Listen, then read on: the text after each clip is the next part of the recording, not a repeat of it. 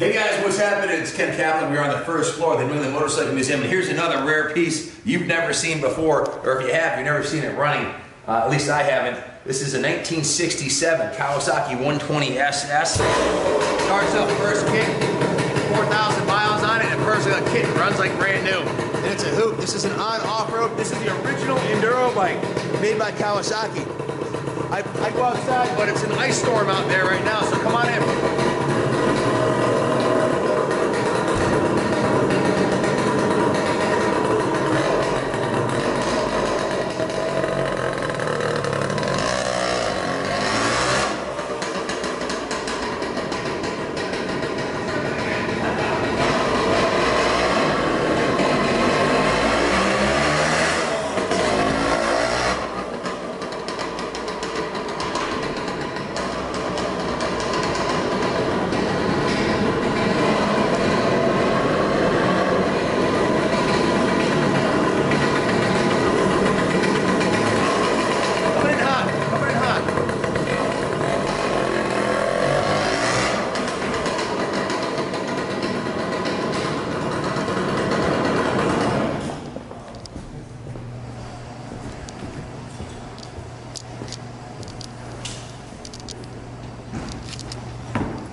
Well, I can ride this little beauty all day long, but it gets a little smoky inside here, so.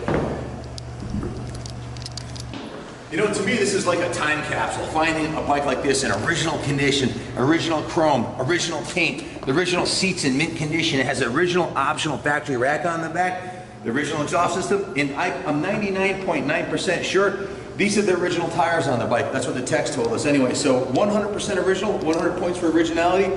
I'd give it a solid 90 percentile for condition. And you know, they're only original once, so to find one that's been restored or repainted versus one that's original like this is really absolutely, there's no comparison.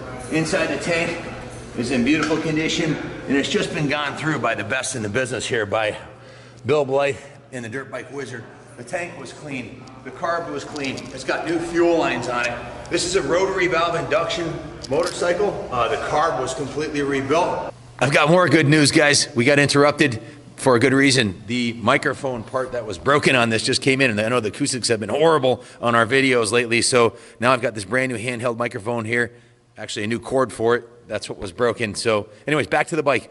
Hopefully you can hear me much better now. Stunning, original, 100% original bike. It's just been thoroughly gone through by one of our lead mechanics, Bill. He went through, cleaned the gas tank out, rebuilt the petcock, put new fuel lines on it, cleaned the air filter, rebuilt the carburetor, put the carb in our hydrosonic carb cleaning bath, and totally rebuilt the carburetor, changed the gear oil, and then pulled, when he got it running, took it for a test ride, the clutch was slipping, so I pulled the clutch cover off, dismantled everything, and realized it needed a new clutch. So we ordered a brand new Barnett clutch, and we also put the heavy duty springs in it, so it'll be a little sturdier than the stock original clutch that's on the bike.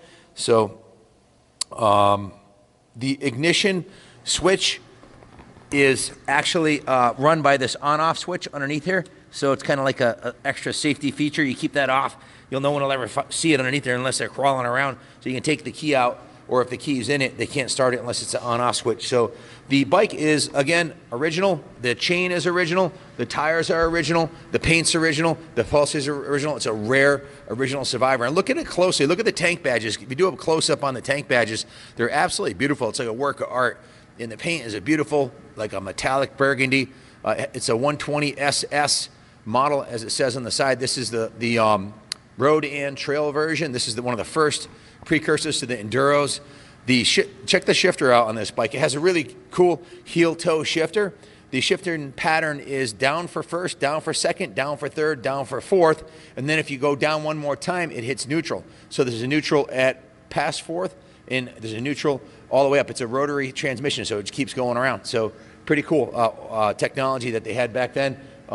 Kickstand's intact. The center stand is intact. It even has the buddy pegs on it, and it's a little 122 strokes. It has enough power to ride a passenger. I did a little research because I've never sold one of these before, so I got the NADA book out, and I got the the comprehensive vintage motorcycle price guide out. And I also went online to Haggerty. Haggerty rates this bike as a $3,500 #1 price, which is the same thing the comprehensive vintage motorcycle price guide rates it at, as does the NADA. The NADA is a little bit lower at $3,180. We just put quite a bit of work into the bike. It also went through the detail shop. It was 11.25 hours of labor in the service department and 6 hours in the detail shop doing all of the polishing of the aluminum and the chrome and the tank, and every square inch of the bike has been cleaned up. The center stand was painted, the kickstand was painted, the peg mounts are painted, the swing arm was touched up. Just the areas that where the paint was pretty thin to begin with. The paint on the tank is obviously original. That wasn't touched. And look at the upholstery on the seats in mint shape. In any event, the service ticket came to $1,805. The number 2 value of the bike is $2,800, and the number 3 value is a $21. This is absolutely a #1 bike. I'm a judge for the Antique Motorcycle Club of America. I judge motorcycles at shows here and at AMC events. I'm putting this at 100 points for originality. And good luck finding these are considered a beginner's bike and a non-off-road bike. Most of them would get slammed, beat up, and broken. If you look at the chrome on the headlight ring is in nice shape. The speedometer is nice and clear. Usually the gauges get all messed up after, this is it's a 1967, so it's how old does that make it? 52 years old. So good luck finding a nicer 52-year-old model of any type, let alone a beginner's model. Look at how clean and beautiful the stainless rear fender is. The aluminum, actually, I'm not sure if it's aluminum or stainless. It looks like it probably is stainless steel, but look at the front fender. The original front fender is absolutely in perfect condition, not a ding on it. The chrome on the bottom of the forks is nice. The spokes are nice. This may be worth far in excess of $3,500. That's just what the Blue Book says. We're going to auction it off. We'll let the market determine what it's worth.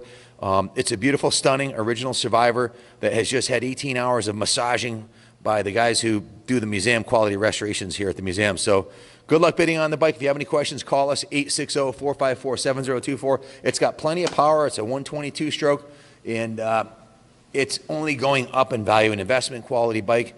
Of course, the IRS recognizes these as 401k or set plan investments.